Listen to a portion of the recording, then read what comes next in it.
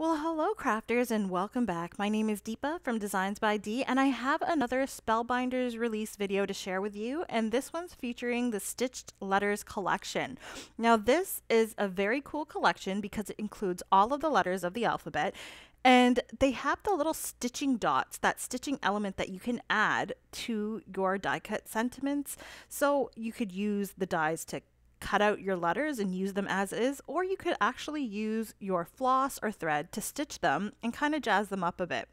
Now you can see in some of these cards here that I have stitching in more unconventional and different ways, and that's actually another video that I've created, another tutorial. I'll have it posted on May 17th. Please go ahead and hit the like button, subscribe, and hit the notification bell to be notified when that video is posted, because I've got a bunch of different patterns to show you. So now let's get to the products. So I have 6 letters, H-E-L-Y-O-U, and I just thought these would work to create sentiments, and you can buy as many of these as you want. They do come separately. I've got them here on one magnetic sheet just so that I've got them all together, but just so you know, they are sold separately, not as a set. But they work well with these sentiment plates that not come with it, but you can also buy along with this collection. It's called the Stitch Alphabet Note Sentiments, and they're basically made to be used with all of these letters. So I actually have some of this beautiful light pink glitter foam that Spellbinders released last month, and I'm gonna use it to cut out all of my letters. So actually for all 3 cards that I made for this collection, I used the glitter foam to cut out the letters because I really love the look of the glitter foam. It really highlights those dies nicely and brings your attention to them right away. It creates a beautiful focal point on your card, and I just think it stands out nicely. Now as you see here, you can't really see all the little dots, so you could use this as is like this if you don't want to add the stitching. You could poke out all the little dots, which you can see on the other side here, and when you poke them out you can use them with the holes so that it has like a bit of a pattern, or like I'm going to do, you can go ahead and stitch them. So I've gone ahead and cut out not only the actual stitching portion, but there's a shadow die that comes with it, and I cut that out of some rose gold mirror cardstock. And now I'm going to go ahead and get to the stitching. Before I attach this to that shadow, I've got to get the stitching done, otherwise I'm not going to be able to access it. So I've cut up some white floss here, and as you can see, it comes in like a bunch of 6 threads. I actually separate it and take 2 of the threads because if you use the entire floss, it's going to be really hard to stitch your letter here. And I like to fasten it down with some tape at the back. You don't have to do this. You can use different methods. But I found that this works for me, and even though that tape covers the holes, remember you're using a needle, so the needle is going to pierce through that tape. It's not too thick and it's see-through, so you don't have to worry too much. Not only do you not see the tape, it holds your thread in place, and it actually adds a bit of structure to your cardstock or the foam here in this case. Now I'm just going to do the typical stitching that most people tend to do, which is what I like to call the star. So I'm just stitching kind of like out through the outer circle and in through the center circle.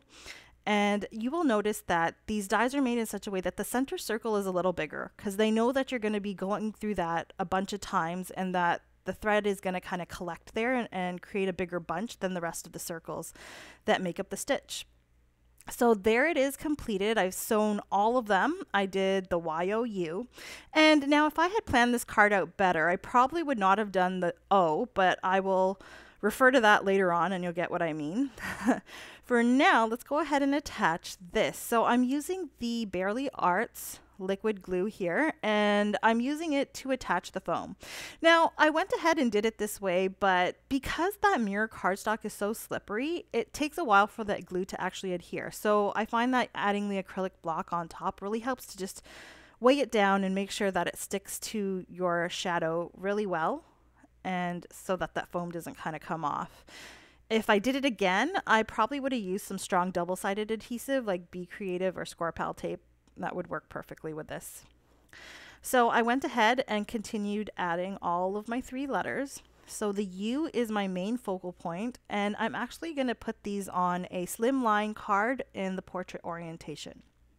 Now, before I actually add these letters to the background, I do want to jazz it up a bit. So I'm actually going to be using this floral plate here. It's called the Sweet Blooms Border. It's a bit of an older plate by Spellbinders, but it is really nice.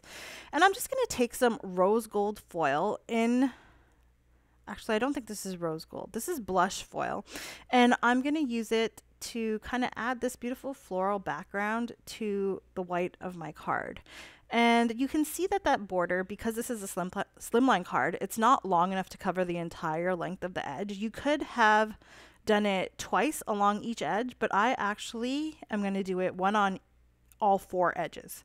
So what I meant was twice on the left edge and twice on the right edge, but I decided to do it once on the top, bottom, left, and right. So as you can see, I'm kind of having the plate hanging off a bit because it's not going to completely fit on top. I'll cut off the excess foil, and this is important because if you don't do this, it's going to foil that image onto your shim right here. So you want to make sure you cut off the excess. Then once you peel that off, you can see it foiled so nicely, and I'm kind of putting it at a bit of an angle, you can see, because that's just the way that the border goes.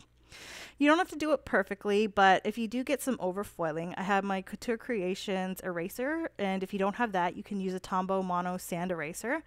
And you just kind of go over all of those little bits of extra foiling, and it comes off so nicely. Now, because this is a background, you don't have to worry too much. You're going to put those beautiful stitched glitter letters over top of this, so no one's really going to notice all these little bits. If you really have a spot that you can't get off and it's bugging you, just stick a gem on top of it at the end, and that'll cover it up. It's not a big deal, and you don't have to trash it. So let's go ahead and take those sentiments. I'm going to take the one longer sentiment, which says a note from me to you, which is going to complete my sentiment, which is why I've used the YOU for the main focal point. And again, I foiled it with the same foil, the blush foil. And I chose the blush because it's just a little less intense than the rose gold. And I don't want it to kind of drown those letters. I want those main focal point letters to stand out.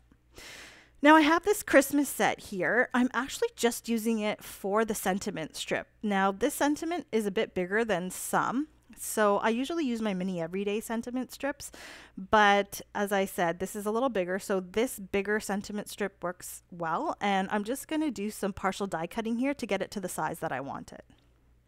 Now this is a really easy technique to do. You just kind of place that sentiment strip back in, and it just fits in and cuts nicely. Now, the next thing I want to do is lay down my letters, but before I do that, I want to find the very center of my card. So first of all, I'll find the center along the bottom. So I get basically the size of it and divide it in half and make a little tick mark. Then I line up my ruler with that tick mark along the vertical side and find the middle there and create that little dot.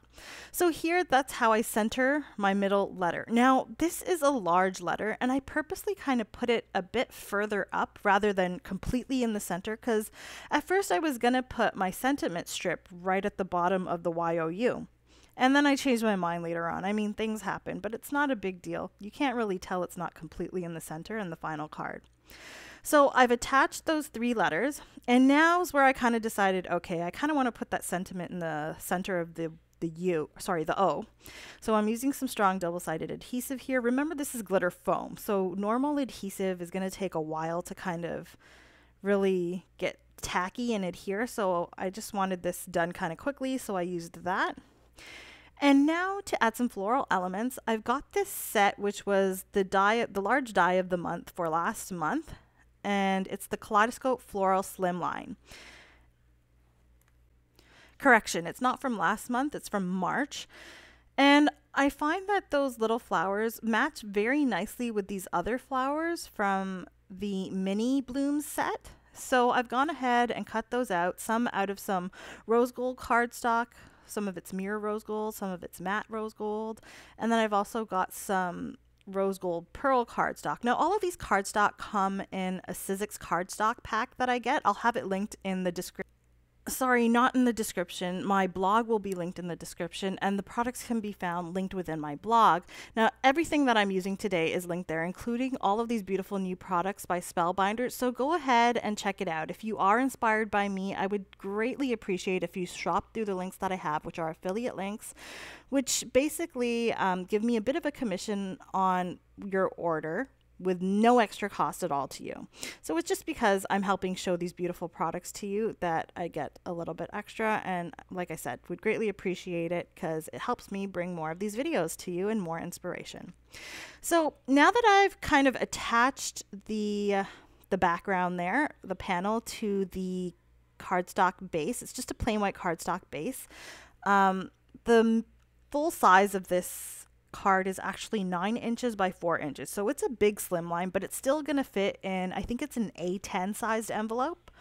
So not to worry, it's going to fit. It's not going to be a big deal. And your recipient is going to get a really nice card in the end. So now I'm just taking all those little flower sprigs and the little floral bits, and I'm just adding it around those beautifully stitched letters. And because I've used the rose gold kind of theme here, I kind of stuck with that with the other 2 cards that I made. Unfortunately, I don't have a full video for those 2 cards, but I will be posting little short reels on my Instagram account. And I'll also be posting them here on YouTube. So if you're subscribed and you've got your notification bell on for this channel, you'll definitely see them. Otherwise, you can also follow me on Instagram at DeeZinesByD. All those reels are going to be posted there as well, if you are curious. Now, to finish these off, there are these beautiful sparkling champagne pearls by Pink Fresh that I'm going to add. So everything fits that rose gold, pinky, metallic type feel for this card. So I only really use this on the centers of the flowers and just a little bit around the background. And then I've also got my AB Crystal nail art gems, which I use in all of my cards. And I'm just going to add them to the centers of these little stitch stars. Now, when you do this, add a little bit more glue, because what happens is your thread kind of absorbs the glue. So by the time you actually go to put the gem on it, the glue's kind of missing. So just add a tiny bit more and it'll adhere perfectly. So that's my final card for you today. This beautiful A Note From Me to You slimline stitched glitter foam focal point card. I hope that this video has inspired you to create something similar. Don't forget to check out these products, which are all linked within my blog, which is linked in the description below. Now, these are the 3 cards I made for this collection. So you can see that beautiful pink or rose gold card there. I've got another card where I featured more teal colors, and then the final card, which features some beautiful purples. And you'll notice that the stitching on all 3 of these cards is a little different. I have a video that I'll be posting on May 17th, so don't forget to, as I said, subscribe and hit the notification bell here. You'll be notified when that's posted, and I'm going to be sharing 7 ways to do different types of stitching on these stitched letters. So I hope that you're interested. I hope that you have been inspired. I hope that you like my video and all of that great stuff. Don't forget to have a great weekend, and I'll see you all next time. Bye.